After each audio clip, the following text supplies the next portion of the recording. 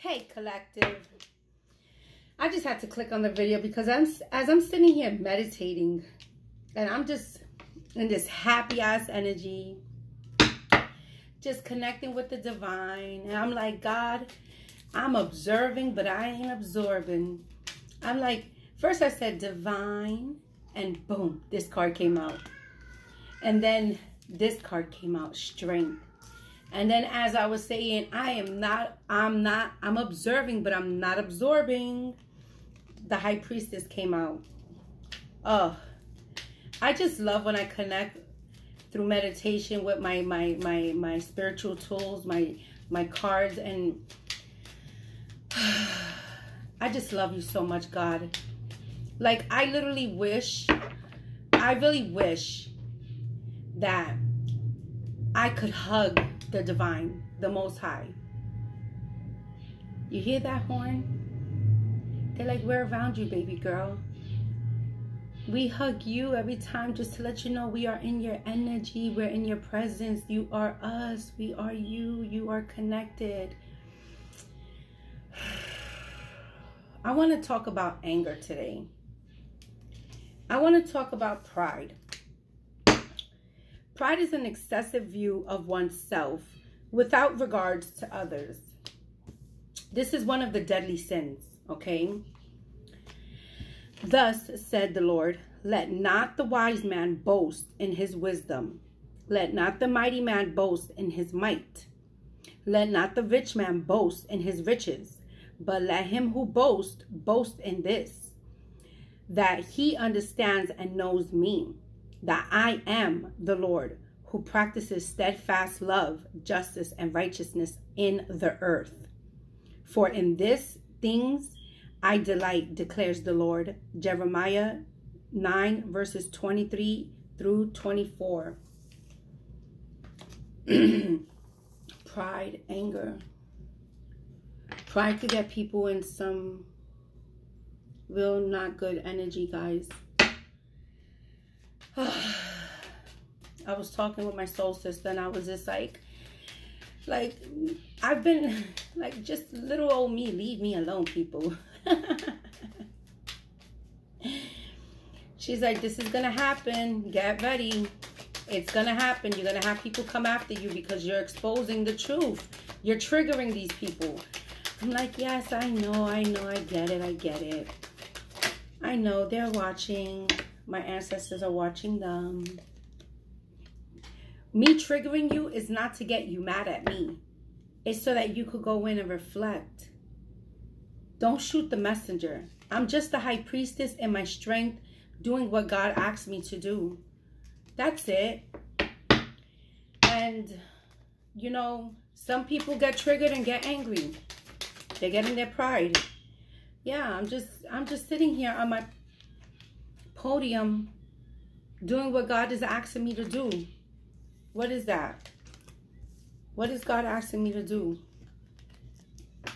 To listen to my intuition, guide, and help others heal. Heal.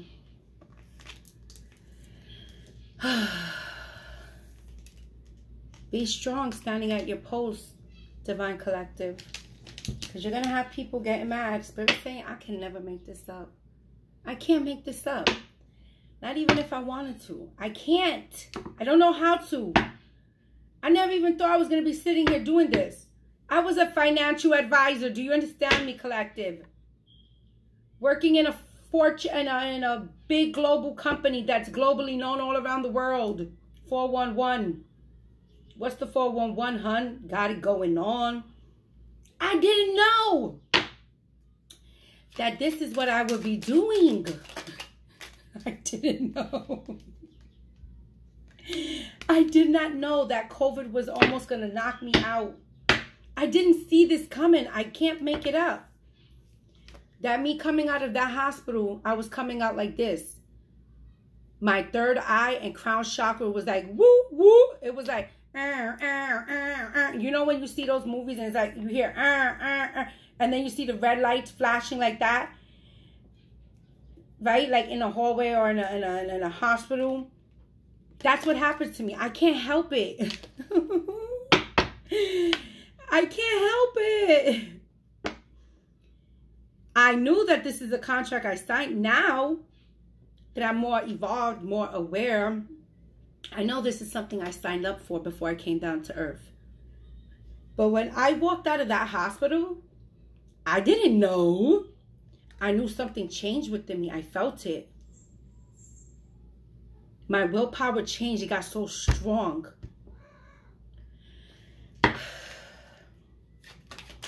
Stand at your post, collective.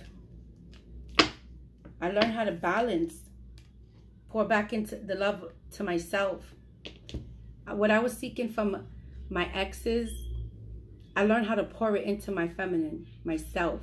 I learned how to be my own savior with the help of the divine, Jesus Christ, the archangels, the ascending masters, my divine ancestors that guided me the whole way. Ashe. Ashe, divine ancestors. I feel you drawing close to me at this time. It's all about getting triggered and learning to heal. Learning, instead of getting angry and being in your pride, learning how to heal. Maybe I am too angry. Maybe I am too prideful. Maybe I do have an evil eye. Maybe I do wish that I could have other people's lives. I don't know, whatever your situation may be. It's about being honest with yourself and changing that within yourself that the divine doesn't like. It's about being confident in yourself, not wishing to have somebody else's life, but just making your life more better by pouring that love into yourself so you can build up your own confidence and see yourself for who you are, how the divine made you, how the divine loves you. Yeah, closing out those cycles. I can never make this up. Some people are going to come after you. I was sitting here telling my soul sister, I'm like, oh my gosh, what?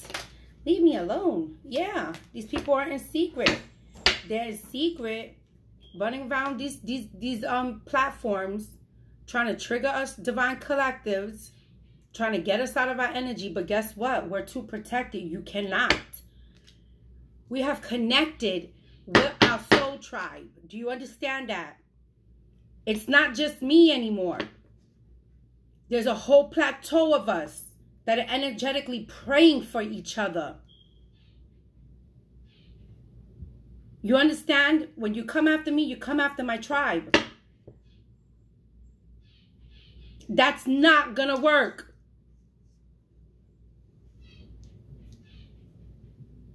Don't get mad. Heal. And realize we are too protected. We're not standing alone anymore.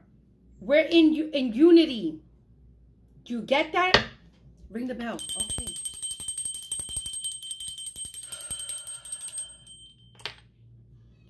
I told you guys I have this one ancestor that comes through to me.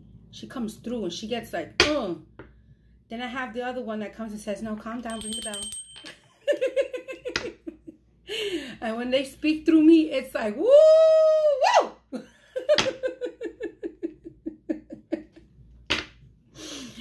One of them wants to be a cheerleader. Maybe one of them was. I don't, you know? They just like, stand at your post, baby girl. You are the hermit. You make people go within. You are the high priestess. You make these people who are wounded go within and self-reflect and heal. Aw, I love you guys. And I don't come placing judgment on nobody because you guys know me. Those that know me, that have been following me for a very long time, since the beginning of my journey. Okay? You guys know my story. I have been nothing but transparent with you guys. A lot of you guys know my story. And like, you guys, a lot of you guys love my stories. Love hearing my stories.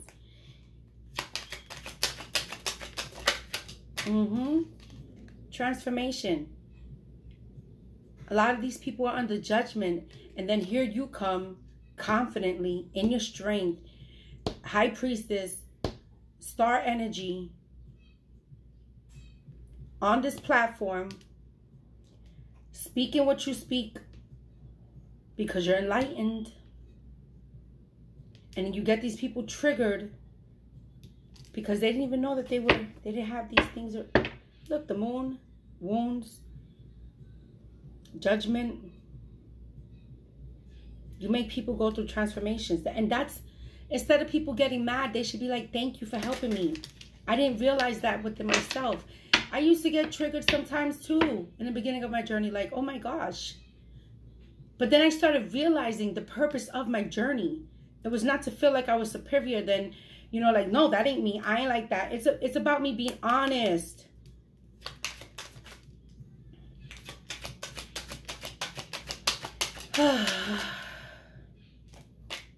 It's about me being honest.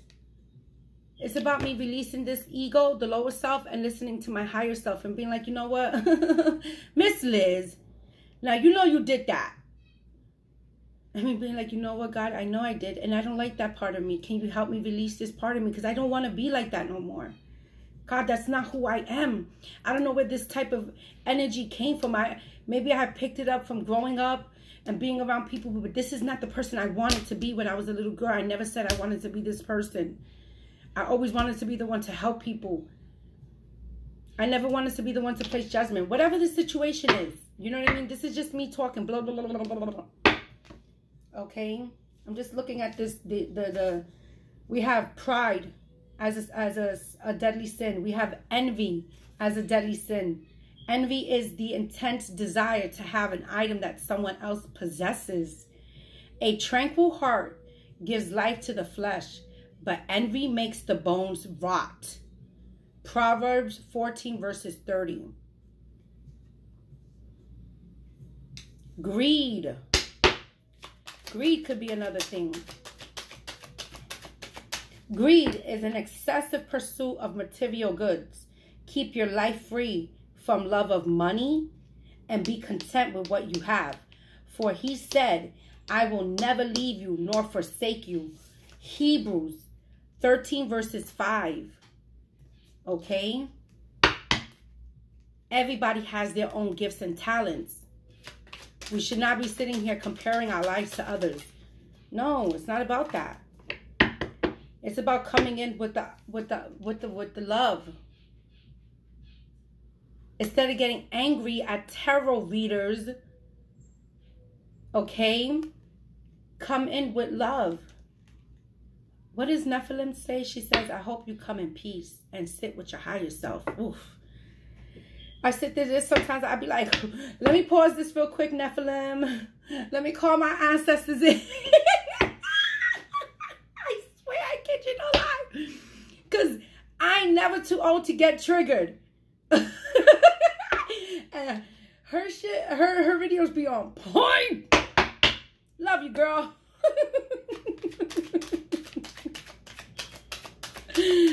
Oh, I'm being hugged. God, use me. Use me. I'm sitting here in front of you, God. I love you so much. I feel your presence.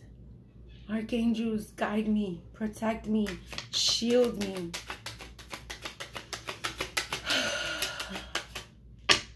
Oh, I love when I feel the Holy Ghost. Oh, God, I love you so much. You know I do. I got tears in my eyes sitting here in front of you guys right now. Because this is who I am.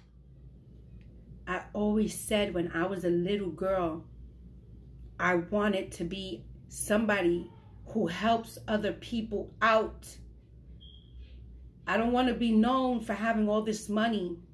I don't want to be known for something that's flashy.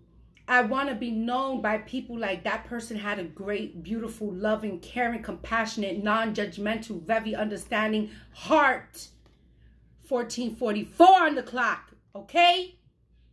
I always seen this within me. I don't know how, but I seen it ever since I was a little girl. And I manifested it. And you too can manifest this, collective. You just have to release and be real and be truthful. Oh, divine. Yes. Heal through those conflicts. Some people don't want to admit that they're greedy, that they love money. We all need money, yes, but you should never put that before God. You should never put money before man. Money is an exchange of energy. You should never put pride, envy. What is the next one, Spirit? Sloth. Slothfulness is an excessive laziness or the failure to act and utilize one's talents. Sitting on your talents. Sitting on your spiritual gifts. Go to the ant, O sluggard. Consider her ways and be wise. Proverbs 6 verses 6. 6 talks about balance, baby.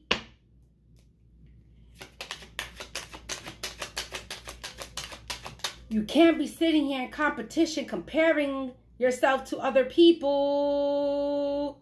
That is not a good thing to do. You're under judgment. We're all under judgment. We're all under judgment. And my yacht is like, I can't even get the words out.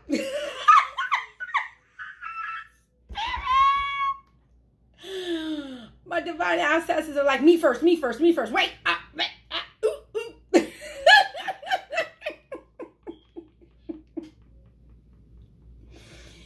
These 7 deadly sins are all toxicity that needs to go. There's no room in this new world for that. Justice is coming in. And my yacht is sitting in the courthouse. With that sort of truth and balance. Gluttony. Gluttony is an excessive and ongoing eating of food or drink. So whether you eat or drink or whatever you do, do all the glory of God.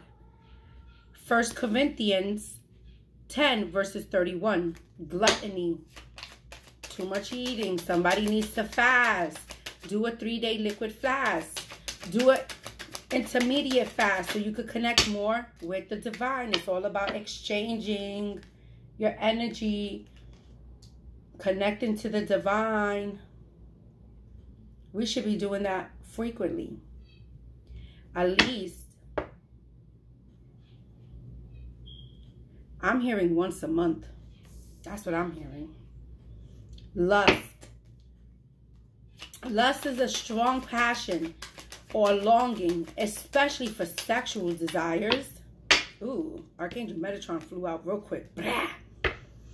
So flee youthful passions and pursue righteousness, faith, love, and peace along with those who call on the Lord from a pure heart.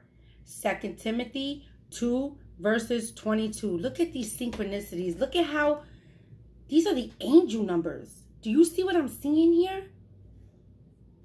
These verses are our angel numbers. Spirit. Archangel Metatron is here. Spirit said this is the absolute truth. The 7 deadly sins. It needs to go.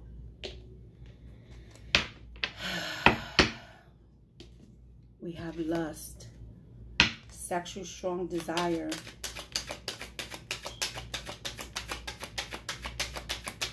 lust could be of anything, lusting over something else that's not yours. Okay?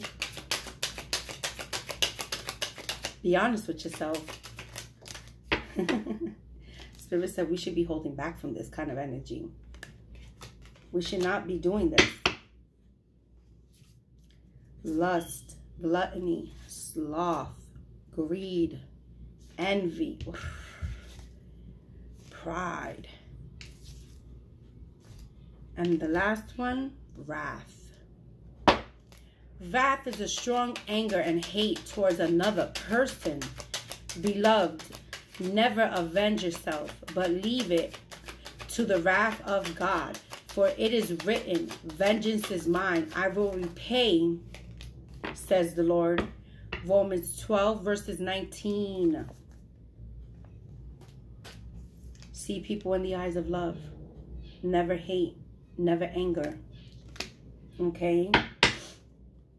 Because when you see people in that way, it consumes your mental. And this is how you manifest a new beginning. You start within yourself, never without, always within. How are you going to try to change what's going on outside without changing what's going on in the inside? As above, so below. As within, so without. So what's going on in your inside is what's reflecting and manifesting in your only reality. You better get these things in check. Spirit said this is the truth. King and Queen of Wands, King and Queen of Swords.